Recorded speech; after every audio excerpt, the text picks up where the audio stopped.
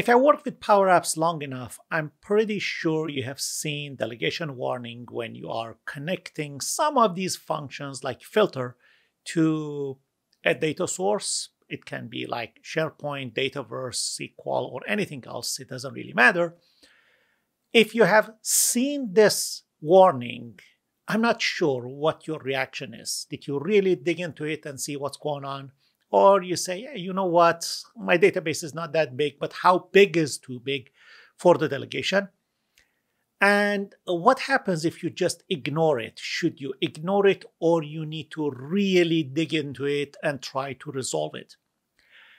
Let's say you try to resolve it and you say, yeah, hopefully nothing will happen. How do you enable the testers to validate your work and see if you have done a good job when it comes to delegation and your app will not fail, or at least doesn't act funky after a few months?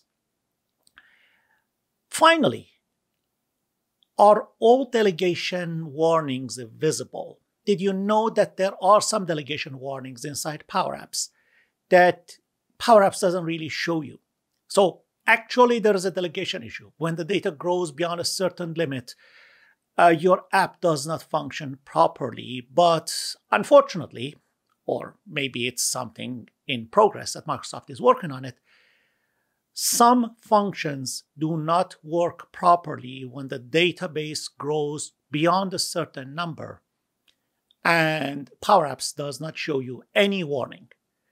Are you aware of that? Did you know such a thing exists? These are the questions that I've answered in my latest course on Udemy called How to Fix PowerApps Delegation Warning. It's not all about fixing it, but I cover everything that you need to know, and I also cover when it's time to update your resume and move to another company when you are getting close to the real issues with the delegation warning that you ignored in your app. I know what you're waiting for. Yes, here on the screen, there is the free course coupon. It's available only for 2 days. By the way, by the end of February 2023, if you have completed PowerApps Table Functions course, I actually go through all the records of my students. By then, anybody who has completed the PowerApps Table Function course will automatically get a free course coupon for the delegation warning. I leave the rest to you. You know what to do and where to go. I'm waiting for your feedback on the course reviews.